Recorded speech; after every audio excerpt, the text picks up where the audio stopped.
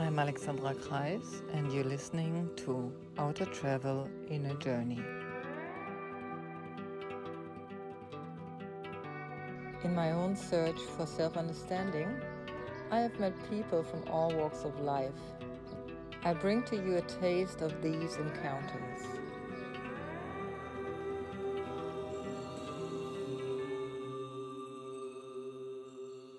Hello, welcome to Outer Travel in a Journey. My name is Alexandra, and today I have on my show Julie Williams from Ireland, Dublin.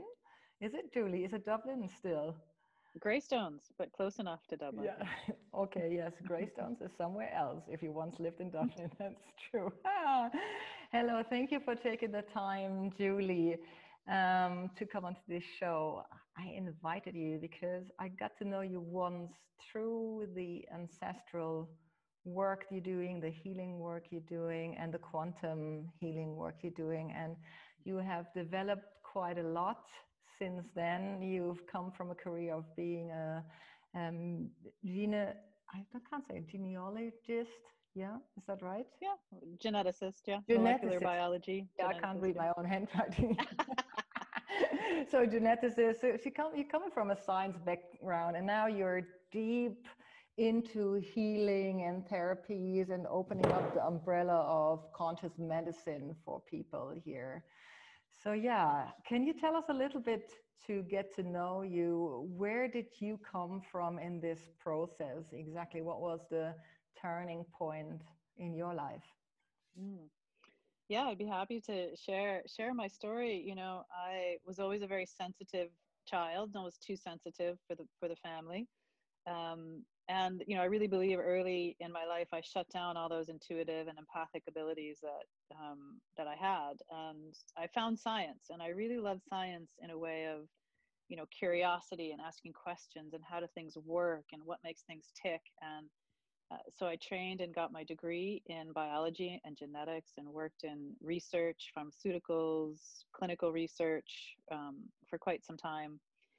And in the process, worked my way up through kind of the management chain, out of the Mm. lab and into management and corporations. And at that same time, I started my own personal growth process because I think I was living in Boulder, Colorado at the time. Everybody had a therapist. I wanted one. So I went and got a therapist and started my journey. And right. Yes, yeah. Um, and then I just began to realize as the years had unfolded in that, and the more successful I became in the business world, Mm. it wasn't making me happy. Mm. All of that, success factors that people would say, I attained all of those, and it was beautiful, but there was still something within me that didn't feel fulfilled. And this is what prompted me onto this personal growth process that eventually aligned me more with my truth, whatever we call it, the awakening, the alignment, the what is my truth and how can I be free and what do I want in life. And as I began to change internally, my external world also aligned with that, where now I left the corporate world and with great financial support, which was beautiful, and now work my passion and have just created this life that I only dreamed of, Yeah. in a way that doing it so easily and effortlessly, in aligning and believing that it was possible, that it happened. I really like to inspire people to let them know that if they feel stuck where they are now, Yeah. to have these ideas of where we want to go and the what we want to create. I'm living proof it's possible. Mm. Well, yeah, and people are really scared. I see that a lot of people come into this knowledge of the when they're just thinking that the career path is the only path, and the career path is conventional, traditional, tied to money and titles and so on forth. But uh, many people are super afraid of letting go. What helped you letting go in that process of what it feels like a secure place for us these days? Mhm. Well, I can tell you it wasn't a secure. Like, what really prompted me is I was miserable. I mean, I would leave work in tears, because it just wasn't working, and all I could do was cry.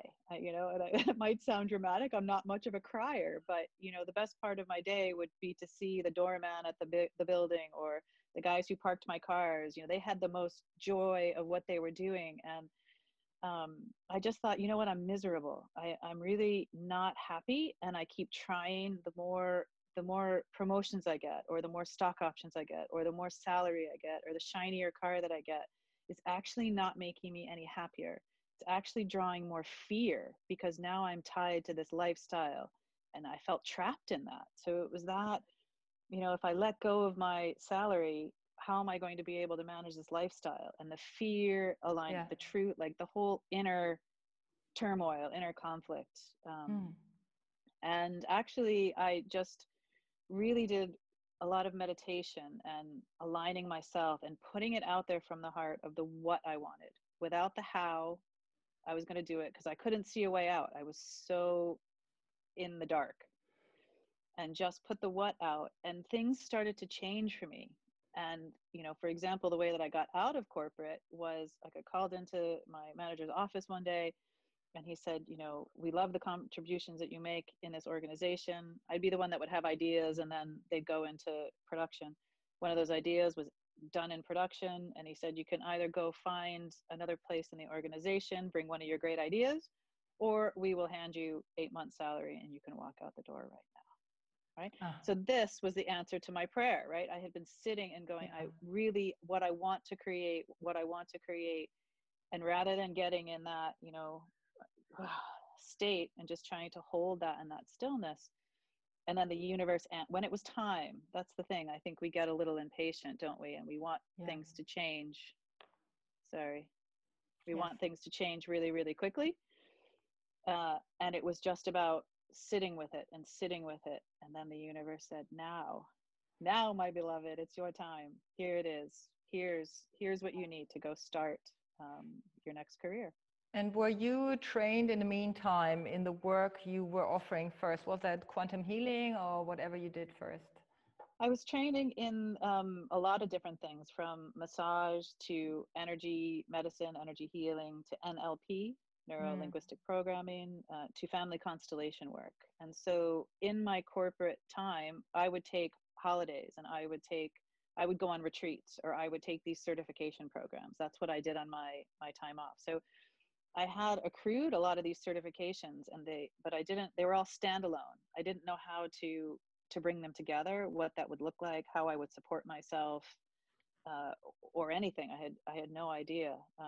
And so that package I got leaving the corporate, when they said, great, it's time for you, gave me the space and the time to sit Mm. again Mm. in that meditative, what do I want, right? I want to create a job that I'm passionate about. I want to bring all of my certifications together into a practice. I want to help people, right? I Yeah. want to set my own, you know, schedule. I want to travel. I mean, these were just the characteristics. I wasn't trying to think of how or where or what or when, just the what. Yeah. Uh, and that's when, you know, my life just took a complete turn. I was living in San Francisco. I met some people in Ireland when I was on retreat. I ended up coming over to visit. My work started to take off over here, and really embraced where I could bring all of those certifications together in one practice.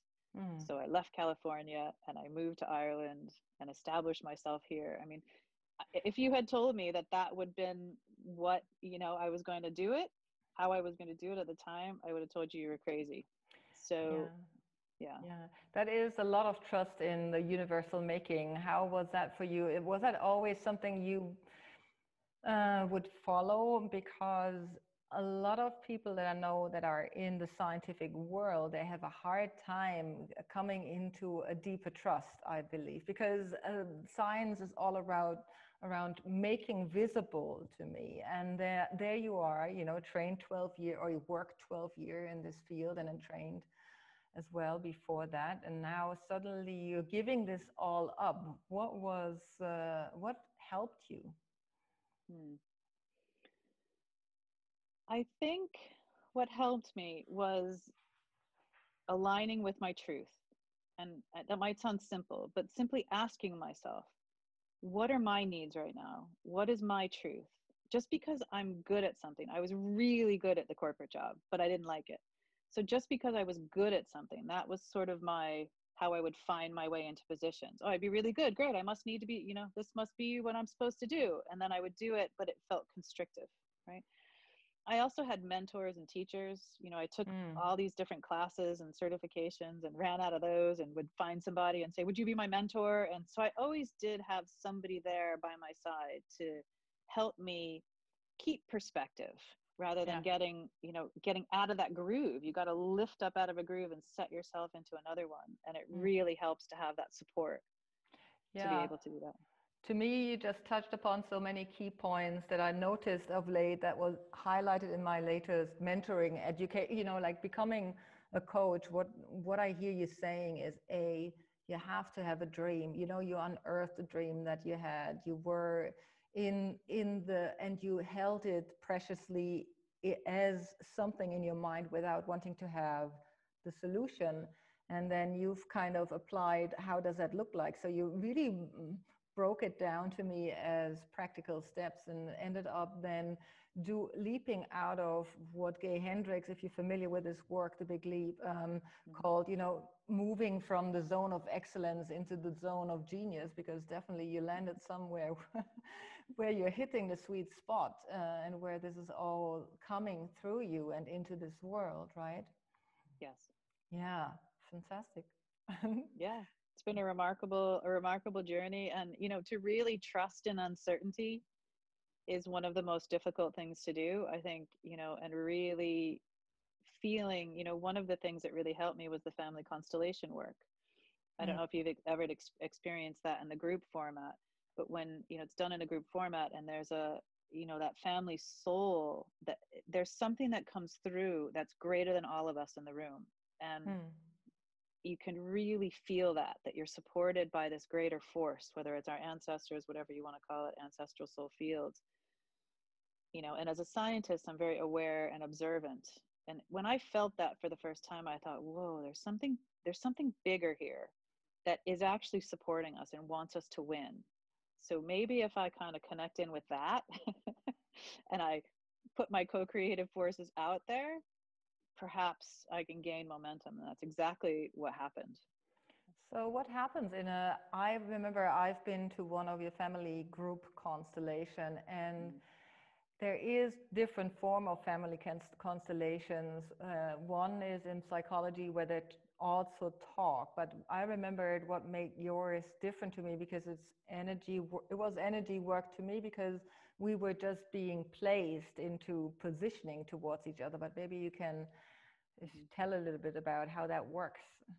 Sure. The traditional format is that we sit in a circle and then we have one person who's the client, and then we will address whatever issue they're presenting with.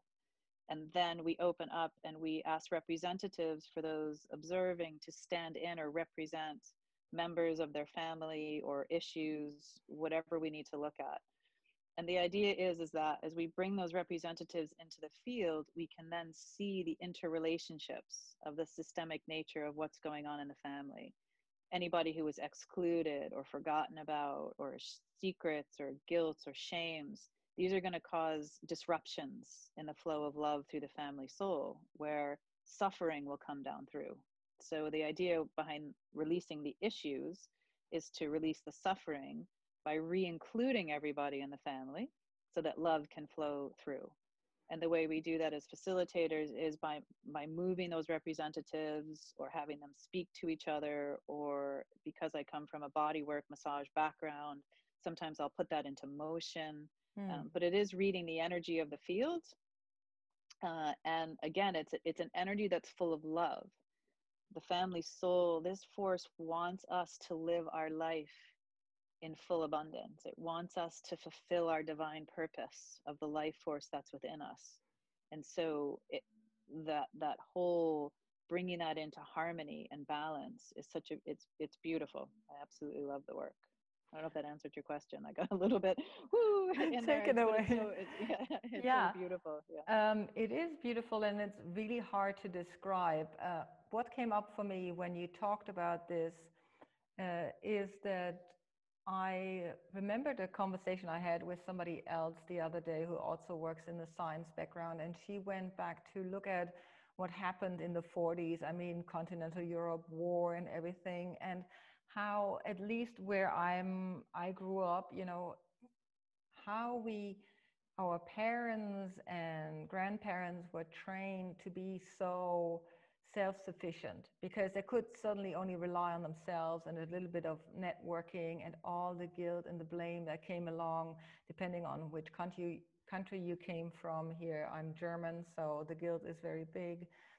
And what I noticed, the more individual we got, the more we achieved as individuals, as group, and then as individuals, that career path, is that we always are trying to heal ourselves from that perspective. And what I heard you saying is actually the opposite. There is so much out there that could help us to reconnect, and that we are not alone, and that we don't need to go this alone. And most of all, if we tap into that bigger akasha, as we say in yoga, into this storage of memory around us, then we have a bigger chance to get well and to just be and live our lives. Yeah, you're exactly right. And one of the fundamental premises under family constellation work is to release the entanglements to suffering. It's not about cutting the ties, right? It's about re-including everybody so that everybody in the family has their place. We call that the orders of love. They have their place, because when they're not able to take their place, somebody else is going to stand in their place and get caught up in the suffering. So that's what we call an ancestral entanglement in that way. So Yeah. that re-inclusion is so beautiful. Yeah, as we all have our path to go and our own dharma, our what we need to do, as we hear from the Bhagavad Gita and all that. And sometimes that dharma is not so easy to fulfill, and it might seem like a hurtful position to somebody else. And then, as you say, there is this negative entanglement, and you're just talking about releasing that into the purpose of that we all grow with each other. Is that correct? Yeah. Yes, so that love can be the connector rather than the suffering, right? That Yeah. we stay loyal to our family and belonging to our family by reliving the suffering in whatever ways that is. So you talk about, in the early 40s, and or yeah, like the beginning of World War II, around that time, right?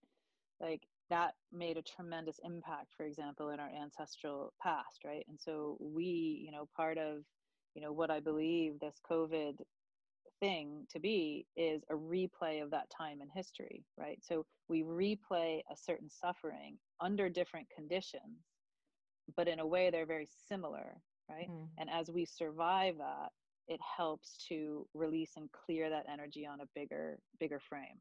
So the same thing in the family work, as we work to re-include everybody, we clear that suffering so that Mm.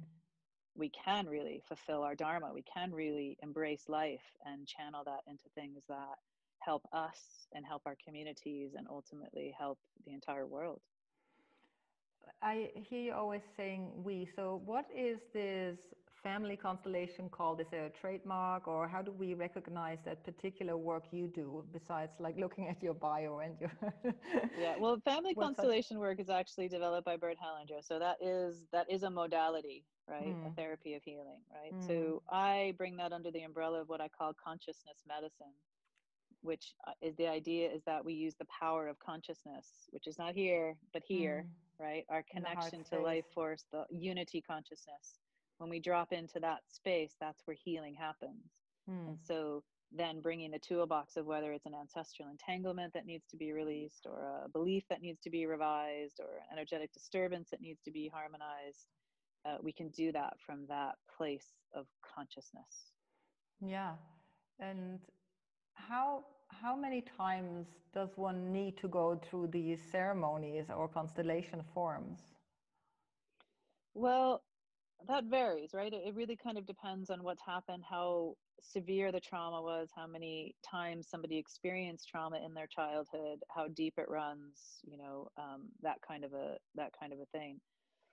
I've come up with what I call movements of the family soul. And these are the main movements that, when they're done in order and do those main movements, we will work our family soul in a way that we will be pretty much free from, we'll have a choice. We'll have more of a choice, put it that way, of whether we want to operate from love or operate from suffering in that way. So, it's not really a one size fits all, but I do notice with family constellation work that it in my experience and opinion, there's no other work that is this profound, that gets very, very, very, very deep connections, right? These egoic connections, or the old conditionings that we get so tangled up in, to really release those. So to any personal growth process, anything that you've done to work these ancestral components helps to integrate it fully, and for all of that healing to drop in a way that it wasn't really allowed to before. Right. Wow. I just kind of have to take a breath here, that because I can almost oh no, because I feel like the more you describe it, the more I'm sinking into, acknowledging that we have to sometimes look back in the best way. Like ancestral work is so much looking back. That's what it feels like to me. So, and as I'm looking back, I find it hard to look forward into this conversation. But yeah, I totally lost track. Yeah. Well, it's interesting because there's, in my work, right, I call it spatial sorting. So I'm in the present, and then there's a past version, and then there's a future version, right? And so being able to know what those are, we know what's happening in the present, we know what they want to be experiencing in the future, and we've got to go and unwire the old conditioning and revise, and release the entanglements so that they can be fully present before moving into that desired state. And I'm always working in those three ways, because I want to know what does God most want for this person, right? What does the divine most want for this person? They may not even know it for themselves. So that's the job, yourself as a coach, and working with people in that way. We hold that in our heart so that we can unwire the conditioning. So when they land in the present, it's like a tractor beam that pulls them into that experience.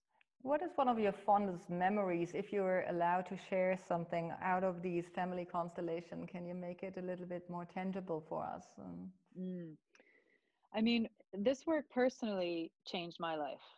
From, that was one of the things that moved me from corporate into what I do now, is by releasing the ancestral suffering and the entanglements that I had. And so, from the perspective of, I found myself in family constellation work because I was looking for my beloved, my relationship, where's this life partner. And I was having a series of relationships that they kind of ended all the same. I was that same pattern. I know a lot of us experience that. And I was curious to, what is this pattern I keep running? Why can't I get into find these men who will commit and be in a relationship that will work long term? And in the constellation work, in the family constellation work, it was discovered that I actually was a womb twin, right? So there's multiple fertilized embryos, right? And then one makes it into life. That's me, right? And so my brother doesn't make it. So I spend my life looking for my brother in relationship versus a partner,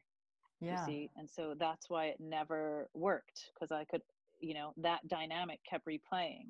As I look for this energy of the soul, like this one that was lost, I'm always going to lose that one. Right. So for me, that was my first experience with family constellation work, and it changed everything. It changed me understanding myself better. It took me understanding what I was doing, how I was acting, what I was searching for, all of these things. And it allowed me to just be able to bring full honor and respect to, whether that's a story of a womb twin, or whether that's real, it doesn't really matter, because the healing that happened from that moment just shifted my life into a direction. Kind of one of those things you can't go back the other way.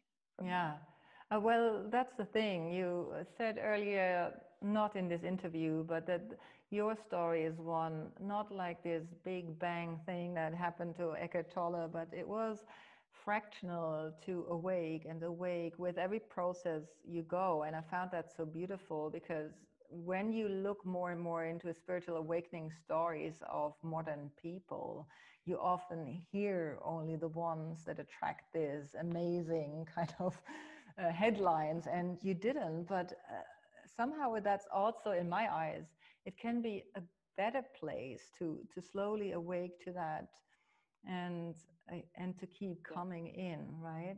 So Yeah. Thanks for saying that. Yeah, because it's like, I mean, I tried, right? In writing books and things, I tried to come up with the big awful thing that happened that made me, and I just, I mean, I could have created it, like yeah, there's enough little things that happen, but I yeah, just thought, hang on, wait a minute, like what if I had a good upbringing? What if I, was nourished and nurtured? And of course, every parent has their thing. So, it's fine. But my upbringing, well educated and, financially independent from a young age, and not a lot of trauma going on there, right? Yet, okay, I found myself in this place, right? So it's interesting to be able to, yes, sometimes it takes an awakening like that, but sometimes to kind of just walk that path, right? And with each stepping stone on my path, discovering something so deep about myself and so wonderful that led to the next step. And that has, been the last 20 years of my life. It's been amazing. wow. Yeah, and that's also a deep respect you have for the process, because we can so easily think it's not happening while it is happening. And it takes actually a more awareness, I think, or a more, yes, more trust, as we said earlier, to really recognize that these are all steps to help you to awake to what you wanted to bring forward as to every client that sees you and every listener that's listening right now to us. And that is, how did you put it with the light? Do you remember what it is? Oh, that this, what we seek, right? This, whatever you call it, this, liberation, I like to call it, more than enlightenment, because it does feel Mm, like a freedom and a liberation, right? And this light that we seek, this liberation that we seek, the divine within us that we seek externally, right? Some people do this personal growth, some people do this through addiction, right? mm, Trying to seek something outside. And then eventually you seek enough that it leads you back home, right? And you realize that that's been within you the entire time, and it always has been, and it always will be. And so that moment of, I think that's the moment of liberation, and realizing that, yes, this is within me, it's around me, it's everything. mm. And that seeking no longer needs to be done from a place of lack. It can be done from a place of wholeness. And how can I elevate myself, the collective, and the whole through what I do as an individual? Yeah. Will you elaborate a little bit more before we part why you took the ancestral healing the family constellation under a broader umbrella? Why are the other tools, and you might want to name them as we haven't talked about them, why are they necessary for evolvement? Okay. Sure. Yeah. The way that I see it is that we're a matrix of bodies. Okay. We have our physical body, right? We have an emotional body, an energetic body, ancestral and spiritual body. Okay. So when there's an issue, when somebody presents with an issue, right? If we just treat it on the physical body, for example, right? But it's really, it's an aspect in the emotional, energetic, and ancestral body and spiritual body, right? We're not going to get anywhere with it, right? Same with the emotional. If it's an emotional component, right? But it also lives in the physical and it's going to have an ancestral component to it, we're not going to be able to free it up. Okay. Mm, So over the years of the certifications, I've realized that, like, how do we promote lasting change? How do we have a change that doesn't just go for a week or two and then bungee back?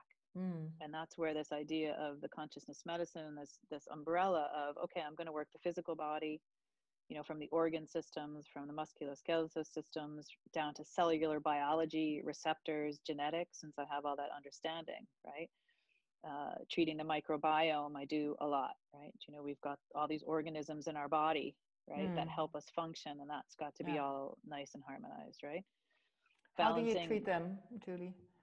It's that power of consciousness. So from the place of dropping into what I call the presence of healing, and I sort of make that motion because it's a bit like that, where you drop into the heart, right? And you tune into that healing frequency. Good. Like that. And then the power of intention with that can help create and discreate. And that's the quantum physics principles that support the work as well, where we can create and discreate realities by where we put our attention in that way. So it's a presence of being rather than a doing. It's kind of a being, right? And then treating, with the belief structures, aligning your limiting belief structures to success factors that you want to achieve, releasing the ancestral entanglements so that the puppet strings are released so that you can actually get what you want, right? And just working those different bodies, I found you can always find the issues going to be somewhere in all those bodies, right? And so working those as a matrix until there's an alignment. And then that is more of that lasting change. Yeah. And sometimes we might want something that, the universe doesn't want for us, that the divine doesn't want for us. So how does that show up in your work? To change that frame of mind. Sometimes we think, oh, we need to have like that big house, I don't know, in Hawaii at the beach. And maybe that's not what we are intended to do. So where does that show up in your work? Well, it comes back to, I believe and operate from a place that everything's happening in divine order, all of it. You're always in the right place, doing the right thing at the right time. Always. You can never get it wrong. There's no wrong answers. There's no wrong decisions. There's no wrong moves. There's no wrong places. And it's amazing to let go of that thinking, right? Once you just eliminate that and say, okay, this is all in divine order. So even if it's horrible and it feels really difficult, which yourself, to move through some of these deeper patterns, it's not unicorns and rainbows.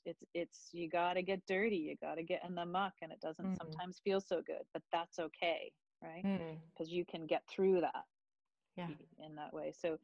So it's back to that trust and really just releasing anything, wrong, or we can't get it wrong, right? And living from that place, it just brings so much joy and confidence, and trust to be supported by those forces. Beautiful.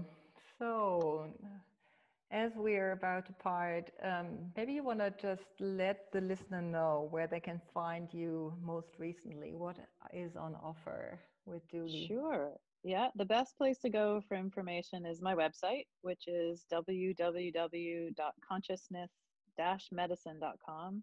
And that has all the information on my one-to-one work. I have some online programs that are coming out because retreats are not going to happen until 2021, and workshops. And I also do trainings. I also train facilitators and practitioners. So it's all available on the website. Brilliant. Well, thank you for taking time again. And it was really nice to reconnect with you, Julie, and have this conversation. Great. My pleasure. Thanks for having me on the show. Yeah.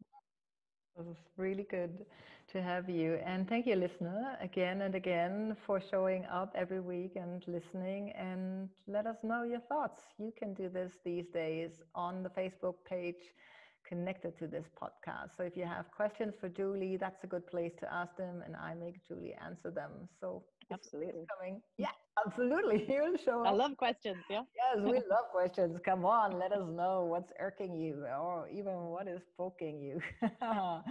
Okay, bye for now, and see you next week. Great. Thanks so much. If you enjoy listening to my podcast, please consider to become a patron at patreon.com/Alexandra Kreis and pledge your donation.